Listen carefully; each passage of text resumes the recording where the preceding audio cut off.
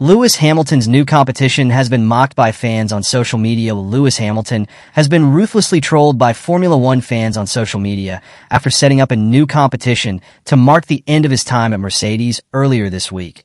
The 39-year-old announced that people could apply to have their name written on his car at the Abu Dhabi Grand Prix. It will be his last race at Mercedes before moving to Ferrari at the start of next season. Addressing his supporters on X, formerly Twitter, Hamilton wrote, "You've always been here. Through all the ups and downs, every step of the way, that as we get ready to mark the end of one chapter in Abu Dhabi and the start of another, I can't think of anything better than carrying as many of your names as possible on my car in the final race of the season." Fans were invited to apply by submitting their names and email addresses, with 150 people set to be chosen via a random draw. The competition was widely mocked on social media, with fans threatening to apply using Michael Masi's name.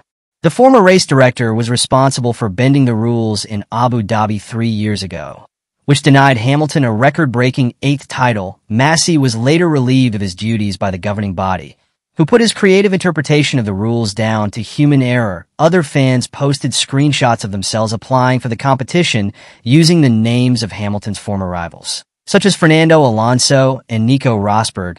It seems likely that such names will be vetted out by Mercedes, who will not want to risk being made into an online laughingstock at Hamilton's final race. Hamilton will be hoping to end his spell with the Silver Arrows on a positive note, with just 3 races left until the end of the season.